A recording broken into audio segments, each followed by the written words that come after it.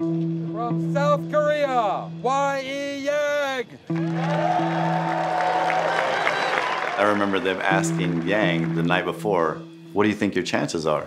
And Yang would go, well, Tiger 70-some wins, me 1, 70-1. So we were the underdogs. You know, we didn't have a chance.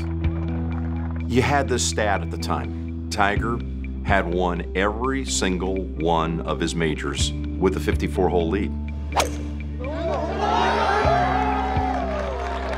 Nobody expected Y.E. Yang to be able to hang on and beat Tiger, except maybe Y.E. Yang and his caddy. Look at those crowds over there on the banks on both sides of the green here.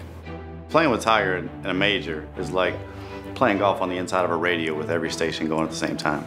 I mean, it's pandemonium. You know, they make the turn, and it's supposed to be a coronation now, these final 9 at Hazeltine, and it's not. And it was a battle. For the first time in this championship, could have someone leading alone other than Tiger. Yang was not nervous. I mean, he's comfortable in his own skin, and he's a great player. He seems to be playing with a lot of confidence. Yang made the putt for par on 13, and Tiger missed the birdie. To me, that was the momentum shift right there.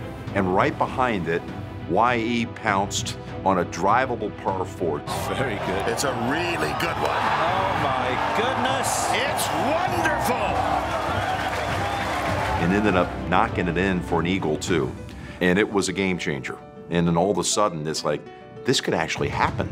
It really looked like it was going to be his day, but then again, it's against Tiger Woods, who was used to pulling the rabbit out of the hat. When we get to the 15, the par 5, they both kind of laid up with a 5-wood. Oh, it sounded heavy. Wow. It was heavy. Tiger hit his 5-wood, and he didn't really hit it that well. And Yang turned around and looked at me, and he goes, Tiger nervous. And I was like, yeah, you bet he is, Yang. So I knew that it was going to go to the wire.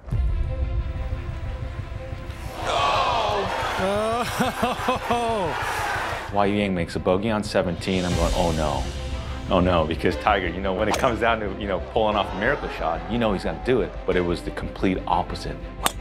We're still 1 up going at 18. Yang hits it in the left first cut. We were debating between 3 and 4 iron. He goes, 3. Took it out. I didn't know he was going right at the flag, but he was. Oh, goodness. Wow, what a golf shot. He hit just the most incredible shot I've ever seen. Next thing I know, Yang's lifting up the bag, and we're PGA champions. Y.E.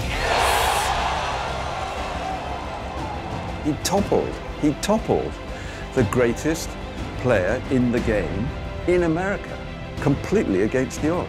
Y.E. Yang has won the PGA Championship.